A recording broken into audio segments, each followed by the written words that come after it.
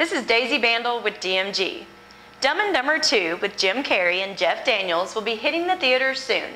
Scenes that are funnier than the ultimate toilet scene have been promised, but will the audiences be interested? Is the world ready for Dumb and Dumber 2?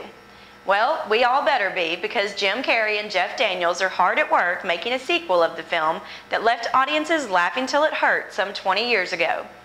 The original film came at a time when Carrey was just getting started in the big film business and back when he was all the rage. There have been plenty of rumors in the past about a sequel, and now it is finally happening. Dumb and Dumber 2 is already in the process of being filmed. The dumb duo posted pictures of them together again as Harry and Lloyd. The gap in the front teeth and funky bowl cut is back on Jim Carrey, and Daniels looks the same with his shaggy blonde hair. There is clearly some chemistry between them, and they can certainly make people laugh. Daniels promises that they have something much better up their sleeves. Backstage at the Emmys, he revealed, there are some things we're going to do in Dumb and Dumber 2 that are going to make the toilet seat look lame. Wow, what a goal.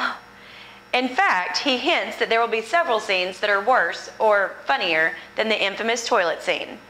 There comes a time in life when that kind of humor is just stupid and downright boring. Hopefully he doesn't push his comedic luck too far. There are some films that are just meant to be left alone.